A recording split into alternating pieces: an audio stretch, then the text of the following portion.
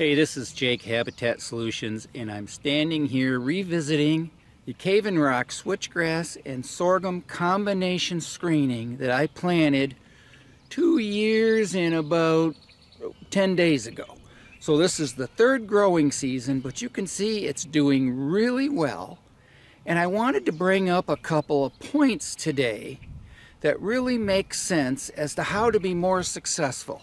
I've released a couple of videos. The original video showing how I initially planted it, showing the sorghum and switchgrass growing together.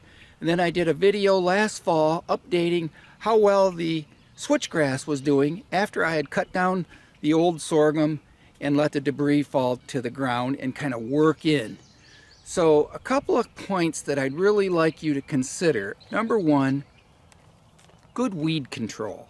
So before I tried this experiment, I had planted Northwoods Whitetails HD plot screen here about 3 or 4 years in a row. So every year I would come through and brush hog the standing brown sorghum in the spring, disc it in, I'll spray it with glyphosate to take care of the competing weeds and grasses and have a very good stand of sorghum. I did that, like I said, for about 3 or 4 years prior, so I had annually kept at reducing the weeds here. Another important factor to consider that might contribute to some of the guys that have tried this and haven't had the same success that I have is make sure your soil is warm. If you plant too early or when the soil is too cold, then the switchgrass will not get a chance to emerge and the sorghum comes up and shades it out and keeps it from germinating. And one of the other factors that really is important is you've got to have some kind of cooperation with Mother Nature.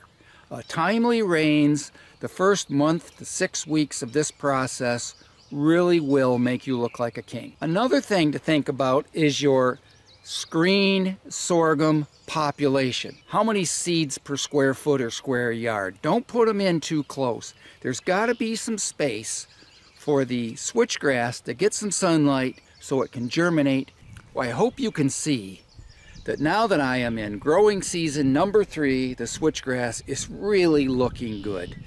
This is about, I'm going to guess, right about 10 to 12 feet wide, and it's doing exactly what I want. Over here on this side of me, 8 or 9 days ago, I planted my soybeans, and I also put some oats in, just bin run oats as a nurse crop to kind of take the pressure off of the soybeans as they're young and emerging. So I really think that most of you guys with fairly decent soil can have the same success that I do and still have your sorghum screen the first year and a follow-up successful switchgrass screen year 2, 3, and following. Good luck and good habitat.